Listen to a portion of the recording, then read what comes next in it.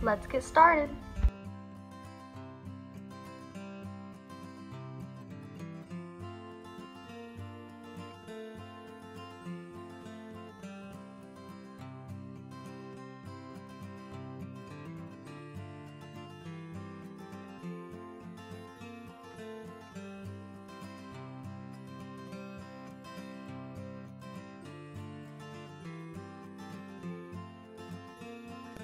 You'll first start out by flattening your clay.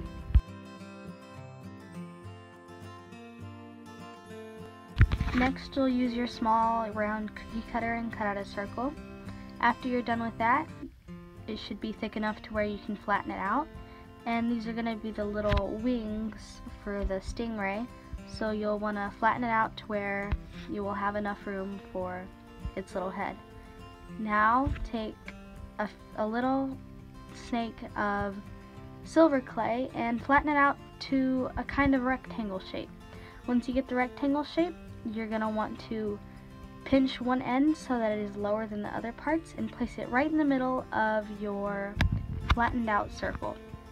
Now take a dotting tool to begin to smooth it out.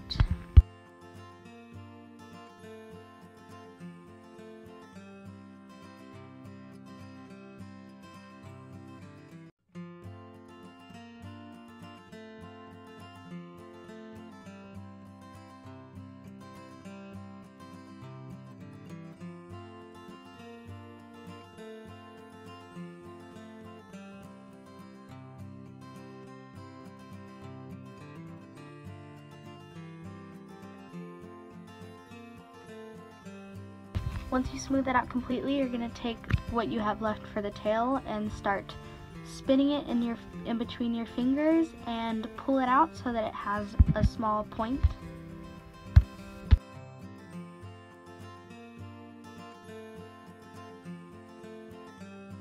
Now take your smallest dotting tool and add 2 little holes for the eyes. I forgot to show this step, but I would take a tiny little piece of black clay and put them in for the eyes.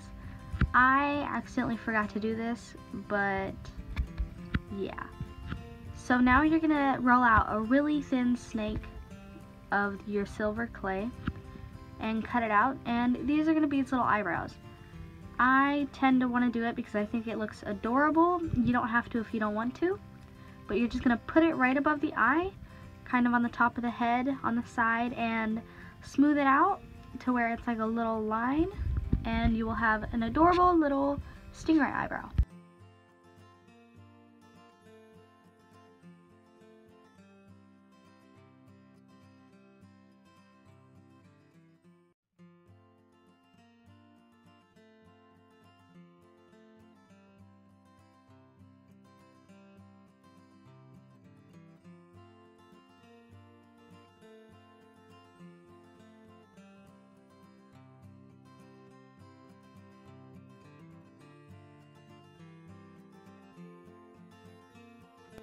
Now for the resin, you want to mix equal parts or whatever instructions are on your package and mix it up. I recommend using gloves. I just accidentally forgot to put my gloves on at this point because I had already started and I figured it was too late.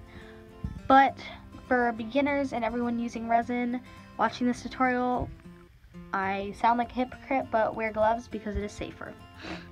Now, once you have your stingray baked, you're going to want to paint on the little details, and I'm using gold clay, so I painted on some little dots because I think this makes it look really adorable. Now for the pond part, you're going to want to have a little container, whatever you like. I found this container at the dollar store, an entire pack of 10, which is great. Now just add in the sand of your choice, or you can use pebbles, it's up to you. Add some resin on top of the sand, and then you'll begin placing your rocks and seashells.